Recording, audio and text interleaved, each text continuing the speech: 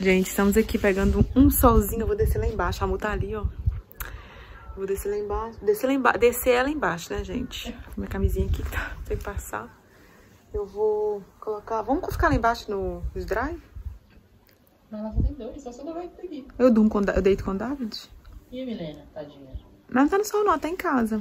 Ah, mas aqui tá bom. Eu fico a metade na sombra, metade no sol. Eu vou ficar na cadeirinha lá embaixo. Vou levar uma toalha. Vou deitar lá. Pegar um pouco de vitamina. Eu tô com protetor. 50. Eu vou... E é isso. Depois eu vou subir, que eu vou colocar um vídeo no canal. Olha que dia, gente. Maravilhoso.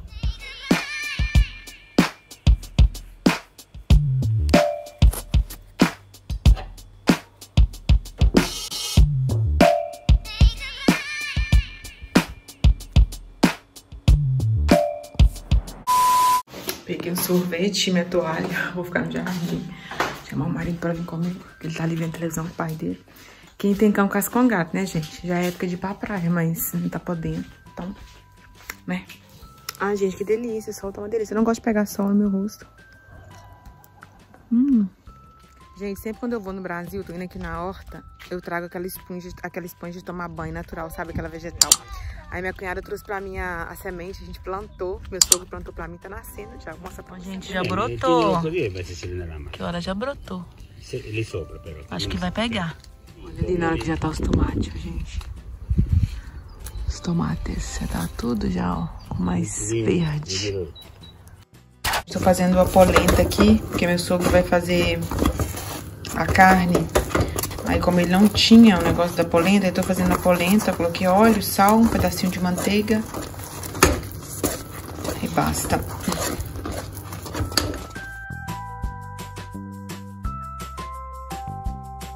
Gente, meu sogro fez a carne, eu fiz a polenta, coloquei um queijinho que ele já vai derreter aqui. Coloquei gouda e parmesão. Olha que delicinha.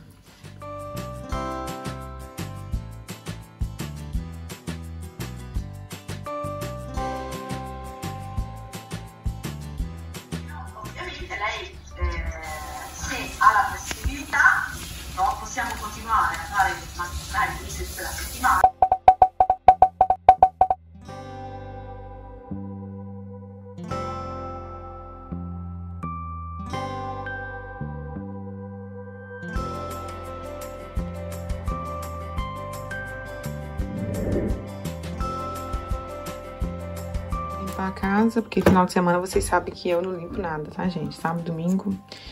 E eu dei uma geral na minha penteadeira aqui e eu separei esses pincéis aqui que eu quero lavar eles durante a semana. Porque eles ficavam expostos e não quero mais, porque fica dando poeira. Então eu vou colocar ele na gaveta, já até separei ali, pra me colocar todos na gaveta. Aí eu vim aqui descer as coisas, tô colocando um perfuminho de ambiente. Bom, gente, eu tô tendo aqui aula de cosmetologia hoje. De segunda a gente, de terça é bem puxadinha, porque a gente faz aula de 8 da manhã até as 4h30 da tarde. A gente para uma hora e volta 1h30. A gente tá em pausa agora, mas eu vou baixar o volume aqui, porque as meninas talvez conversam entre elas.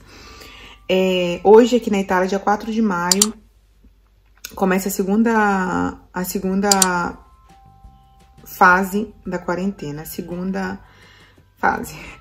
O que acontece? A gente tava antes isolado de tudo, né? A gente era só permitido a gente fazer compras no supermercado e ir na farmácia. Hoje, a partir de hoje, você pode fazer uma caminhada ao ar livre. Você pode ir comprar uma comida e trazer pra casa, pizza, sabe? Take away, você pode ir pegar e trazer pra casa. Não pode ir lá comer, sentar na mesa, não tem isso, mas você pode ir lá comprar. Antes a gente não podia, a gente tinha que pedir e a pessoa trazia. Você pode ir ver seus familiares, ou seja, eu posso ir ver meu irmão. Mas eu não sei se eu vou ver ele, eu acho que eu vou pedir pra ele vir, porque o meu irmão é chato, gente, assim, ele é hipocondríaco, ele tem medo de tudo, então, ele tem filhos pequenos, né, então eu vou ver se ele quer vir, que aí eu lavo minhas mãos e a responsabilidade é ele que veio, então, mas sempre usando máscaras, luvas, respeitando a distância, né, de segurança, e você pode ir fazer, caminhar com pessoas da sua família, com pessoas que vivem com você, e você não pode formar grupos. Os jogos para as crianças estão sempre fechados, né, nos parquinhos, porque não pode formar grupo. Mas a gente pode sair para dar uma volta. Eu posso sair de uma cidade para outra, mas não posso sair do estado. Ou seja, agora eu vou na Bennett, que é bem pertinho aqui de casa, mas durante esse período eu não pude ir, porque a Bennett pertence a outra cidade. Eu sou da cidade de Impéria e a Bennett, mesmo que é pertinho aqui de casa, pertence à cidade de Ponte d'Aço. Então já é outra cidade, eu não podia ir, porque tinha um bloco de polícia ali. E eu só podia ficar no território da cidade onde eu moro. E a Bennett é o lugar que eu mais gosto de comprar carne e peixe. Então hoje, assim que acabar aqui a escola, eu vou lá. E minha irmã vai comigo, porque agora não tem nenhum problema. Ela pode ir comigo também pra dar uma volta, coitada. Ela tá presa de Deus quando começou tudo isso, né? Eu pelo menos fui no mercado e tal, mesmo que era ruim, mas, né? Enfim, então hoje começa a segunda fase. Em algumas cidades... A segunda fase começa em toda a Itália hoje, mas em algumas cidades, algumas coisas já foram liberadas semana passada. Só que aqui o prefeito da cidade quis alongar durante mais uma semana a quarentena do jeito que ela tava, a própria estreita. Então hoje, pra gente que vai começar essa fase aí da gente poder sair um pouco, dar uma caminhada, a gente pode dar uma volta na praia, não pode tomar banho, tá, gente, na praia ainda, mas pode dar uma volta lá, sempre longe uns do outro, né? Aí, tá ótimo, né, porque eu acho que também ele preocupou muito com a saúde mental das pessoas, gente, porque aqui, só quem viveu aqui sabe o que esse lugar passou aqui. Mas assim, eu estou com medo, porque é agora que a gente precisa ter responsabilidade individual próprio enorme. E eu sei que, infelizmente, tem muitas pessoas que não têm isso. Então, eu espero muito que as pessoas entendam que o vírus tá lá fora ainda, né? A gente não tá escondendo. Eu não fiquei escondendo até agora do governo, eu fiquei escondendo do vírus.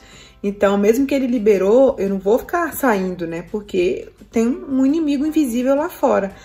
Então, eu espero muito que as pessoas se conscientizem em relação a isso, porque eu tenho medo, né? Então, assim, a gente tem que ser otimista, tem que ter fé em Deus, mas... Eu tô com medo, porque a gente sabe o que a gente passou aqui.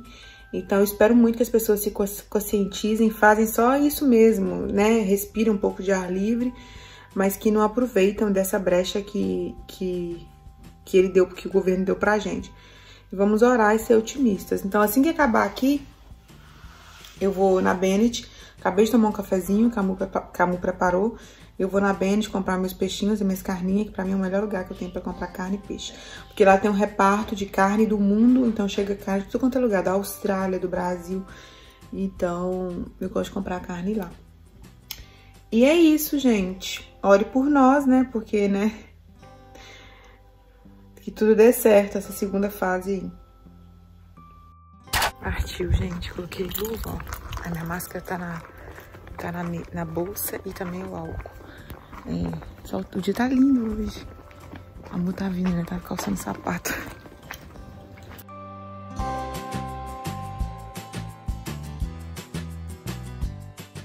Gente, eu cheguei das compras. Eu queria muito filmar pra vocês, gente.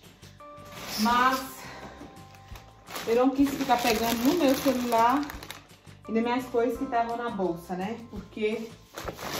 eu não tava afim de... Eu comprei essas duas sacolas aqui, só frios e duas águas. Uma natural e uma com gás. Eu não queria pegar no meu celular, gente, pra não ficar sujando mais coisas que estavam na bolsa, né?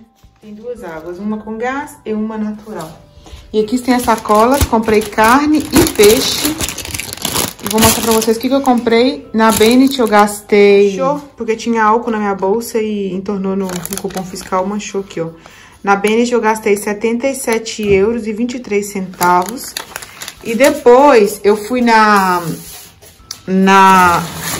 Acqua e Sapone, comprei umas coisas aqui que eu vou mostrar pra vocês também. E depois eu mostro isso daqui, então. A Mu vai limpando, eu vou mostrando a Mu vai limpando, ó. Aqui, ó. Comprei um ovo com 10 unidades. Comprei... aqui tem frango, comprei dois confecções assim de frango. Tem a asinha e a parte daqui, a parte que eu mais gosto do frango é a asa, gente. Comprei duas. Aqui na Itália tudo é barato, tá, gente? Menos carne.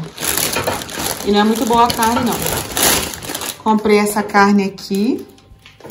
Comprei tripa, que o marido adora. Meu irmão também. Comprei uma caixa de camarão argentino. Aqui tem 3 peixes frescos inteiros. Eu comprei 3 branzinos que eu vou fazer hoje ao forno. Comprei essas 2 confecções aqui de costata.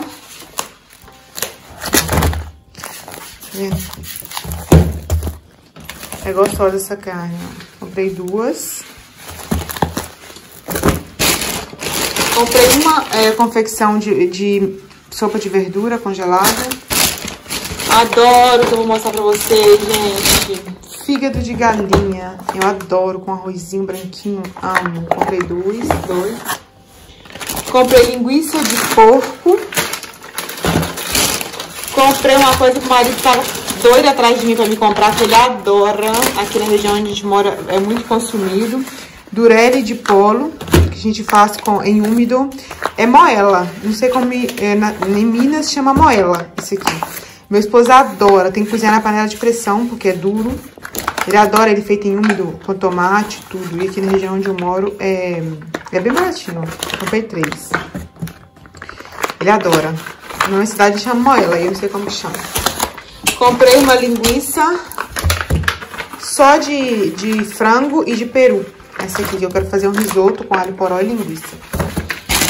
Gastei isso, 77 euros e, igual eu falei com vocês, e 20 centavos. O sapone, água e sabão em português, mas aqui na Itália se diz água e sapone, é o nome da loja, tá, gente? Comprei. Minha irmã pegou pra ela um shampoo anti-caspa. Comprei esse aqui, Palmolive, shampoo também. Esse aqui, peraí, outro. Esse aqui também, shampoo 2 em 1, Palmolive. Comprei, gente, tava 1 euro cada shampoo desse aqui, 1 euro cada um. Comprei um negócio pra limpar banheiro, vaso.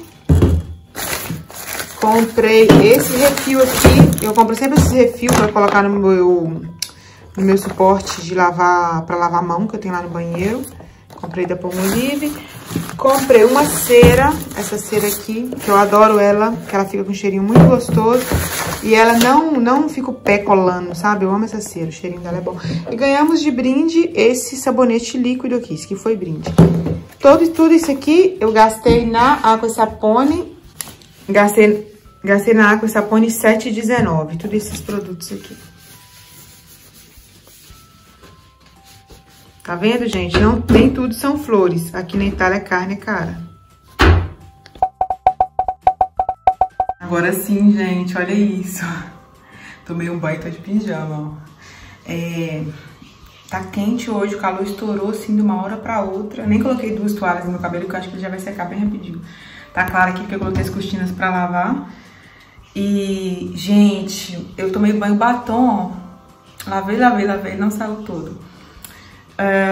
Vou colocar o peixe e as batatas agora pra assar. Gente, é uma sensação muito ruim quando a gente chega da rua. Escreve aqui abaixo pra mim se vocês sentem também, ou só eu que tô com o psicológico bagunçado, né? Assim, a gente se sente suja, imunda. Eu desinfeto a bolsa, desinfeto a carteira, desinfeto a porta, desinfeto tudo. E tenho que tomar banho, lavar cabelo, lavo minha mão 1000 vezes. A minha mão tá super seca, porque a gente vai... Mesmo que a gente hidrata, né? O álcool desidrata muito a mão.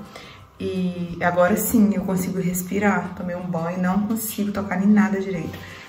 E agora eu vou fazer nossa jantinha aqui. Todo mundo tá com fome. Vou colocar a batata, vou colocar o frango. É bem simples mesmo, é só colocar o frango na forma com um pouquinho de tomate, azeitona, alcaparra e deixar assar por mais ou menos 40 minutos. Vou mostrar pra vocês depois que eu coloco ele na forma. Temperei as batatas com óleo, sal, pimenta do reino e alecrim. Fica um gostinho muito gostoso, fica um gostinho muito bom. Então já vou colocar para assar e vou preparar agora o peixe. Está pronto o peixe, né? Pronto assim, para colocar no forno. Aqui tem 3 branzinos e eu coloquei o tomatinho da horta nossa mesmo. Coloquei azeitona, alcaparras, sal, uns dentinhos de alho para soltar um gosto e um fio de óleo de oliva. Eu gosto de colocar, como vocês me acompanham aí, o tomatinho cereja. Mas a gente tinha esse aqui da horta, então eu coloquei 100% orgânico. Olha que delícia. Eu vou colocar no forno e vou deixar uns 40 minutos. 45, depende do forno, né? E a salsinha que a gente gosta de colocar no peixe. Aqui tem limão siciliano, óleo de oliva, sal, pimenta do reino. Aí você pode fazer ela um pouquinho mais salgadinha, porque pra dar pra temperar bem o peixe, na hora que você for comer, você coloca por cima, fica uma delícia.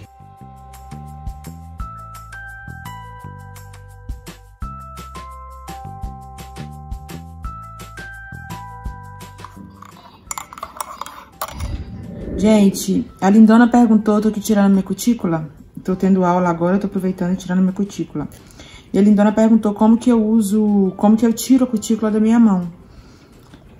Eu tô fazendo a minha manicure a seco, quer dizer que eu não tô molhando ela na água, eu tô colocando creme, como eu sempre faço geralmente. O creminho aqui de amêndoa e arnica, eu passei aqui na minha cutícula. A gente precisa entender que o alicate serve só pra cortar a cutícula, tá?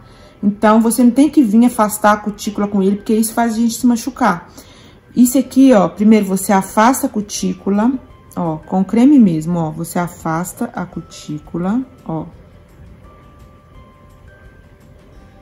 Afasta ela bem afastadinha.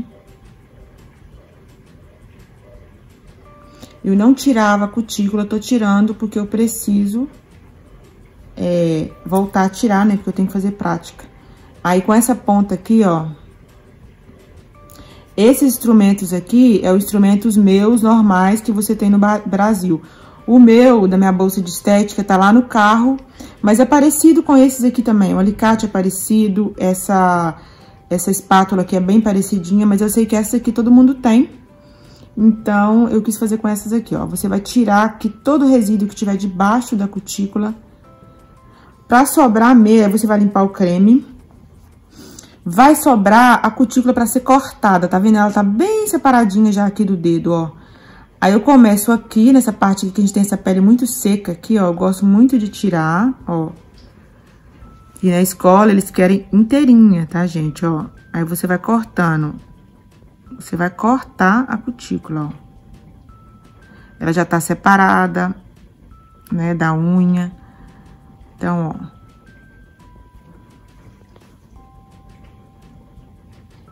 Separada do leito unguealha, né, gente? Como que fala? Ó, não saiu ainda inteirinha, tá vendo? Ela veio até aqui. Tem vezes que eu tiro que ela sai inteirinha. Aí, você vai do outro lado, a mesma coisa, ó. Ó.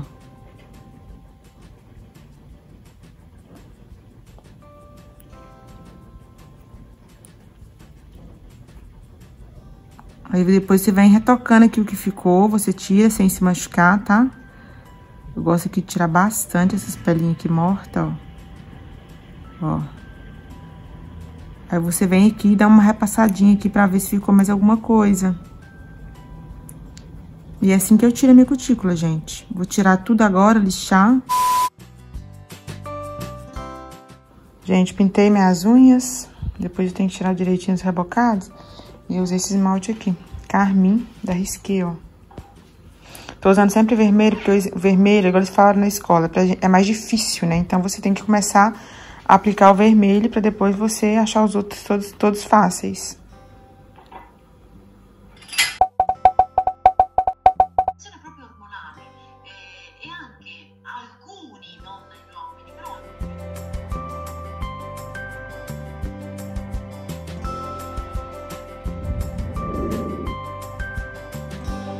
Gente, o marido tá no meu pé pra comer moela de frango cozida em úmido. Aí que eu coloquei, ó, alho raladinho, cebola, picada em rodelas. Menino, gente, chama moela. Eu acho que em outras partes do Brasil chama estômago da galinha, não sei. Ó, aí eu vou deixar refogar aqui. Eu faço na pressão, tá, gente? Porque senão demora uma vida. O marido adora.